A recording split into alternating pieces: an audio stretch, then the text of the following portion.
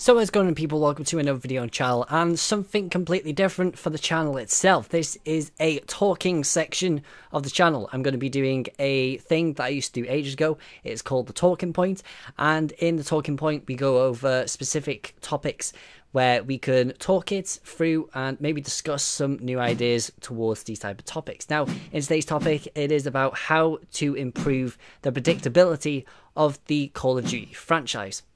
Now, I will say before we get into the video, please comment down your opinions on how Call of Duty, Activision, Treyarch, Infinity Ward, Sledgehammer Games as well, can improve their games or improve their whole franchise in general. Because I feel like in the future, Call of Duty might be a dying out game. It's been around for years, but it might die out very soon if they don't improve how they do their games. And also remember to like, subscribe, comment down below in any way I can improve these videos as well. If you want to see some more talking points or anything else on the channel, then please also comment down below and remember to like the video. So I don't want this video to be too long, so if we do get straight in with it, with how can Activision, Treyarch, Infinity Ward, Sledgehammer Games improve the predictability of the Call of Duty franchise. Now, the only thing that I can properly think about is having Call of Duty as a self-evolving game instead. Now, when I mean a self-evolving game, it means a game that comes out once only, and then only adds in map packs for complete seasons instead. So this idea has come from previous Call of Duty games with Call of Duty Online, and then also Call of Duty Mobile, which is coming out very soon, I think, and then also Rainbow Six Siege, because Rainbow Six Siege did come out, I think it was like 3 years ago, and it's been around for 3 years now, and it just keeps on adding new content. They haven't made a new game, they just keep on adding new stuff to the game, which realistically has worked phenomenally well for them. But instead, for Call of Duty, I think for the past 16 years, they've made, or 15 years, getting to 16 years, that they've made a Call of Duty every single year. So at this stage, I feel like it is incredibly repetitive. At first, it was completely fine. Having a new Call of Duty every single year, it's been an amazing feeling over, I think, since probably about Black Ops 3 was the last time people kind of got into that type of vibe. As soon as after Black Ops 3, these last 3 years of the Call of Duty franchise, it's kind of dipped down quite a bit. But I will say that the whole Call of Duty type of experience, all the type of games, are very predictable for how they're all set out as well. In the fact of just the main culprit towards all this is Treyarch. Treyarch, since 2010, have made a Black Ops game 4 times. So that is 4 times in 8 years. So it has always been a 3-year gap since about 2012. Since Sledgehammer Games kind of started to make their own stuff and they did Advanced Warfare. But if we do go towards the idea of having probably a self-evolving type of Call of Duty game, maybe the Call of Duty Online that has been created in China, which is just a self-evolving type of thing, where it just keeps on adding new maps every single, I think it was couple of months, or maybe the Call of Duty Mobile, where that's going to be adding in any map from any of the franchises. It doesn't have a restricted it's only going to be Black Ops and it's only going to be Modern Warfare. They're all just chucked into one game. Maybe that can come to consoles and PCs in the future.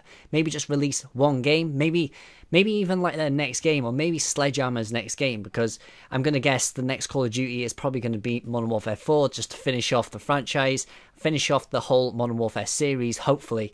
We don't want it to maybe extend it for too long, and hopefully Black Ops 4 is the last Black Ops in the franchise. We don't want a 5th. This is the main thing. They could go to a V, but I don't think the whole fan base wants a Black Ops 5 at this rate.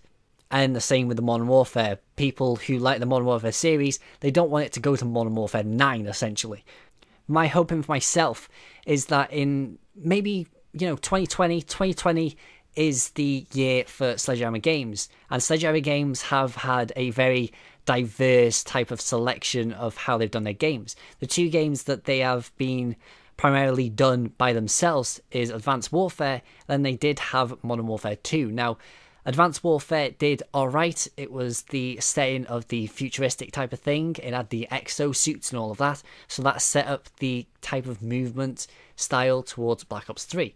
And then they did have Modern Warfare 2, which set up the style towards the boots on the ground towards Black Ops 4. So essentially at this rate, that Sledgehammer Games are the kind of trendsetters towards the next games, essentially. I'm not going to say that they are, but maybe in 2020, Sledgehammer Games can bring out a game called Call of Duty Online. They bring it out. They have a season pass, or they have their own game, and they have a set amount of game modes. They have a set amount of different things. It's not going to have a campaign.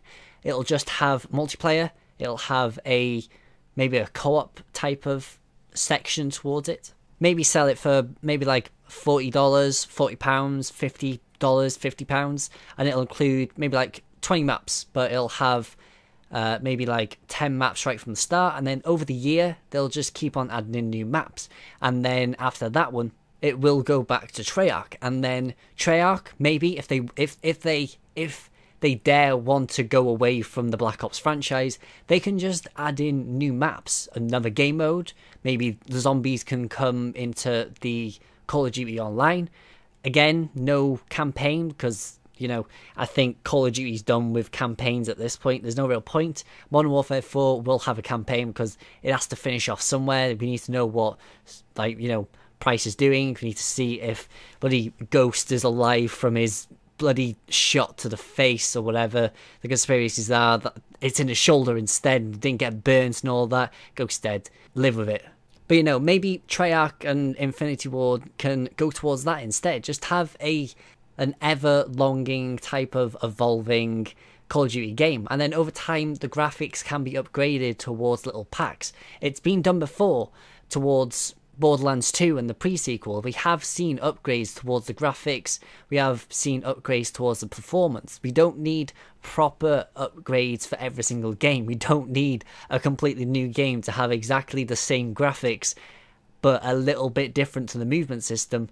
Yes, we could have the same movement system, probably keep it as just boots on the ground, maybe with a little bit of vaulting. That's completely fine. People like that type of stuff. We don't want to be strapped to a glider and just going across the entire map. Keep it boots on the ground makes it a little bit simple towards the maps. Yes, it can be very simplistic towards the maps, but maybe we can just have different game modes towards it. Maybe have like how a lot of different franchises are doing, like if I can put it on the screen, a PvPvE type of setting where it's player versus player versus AIs essentially.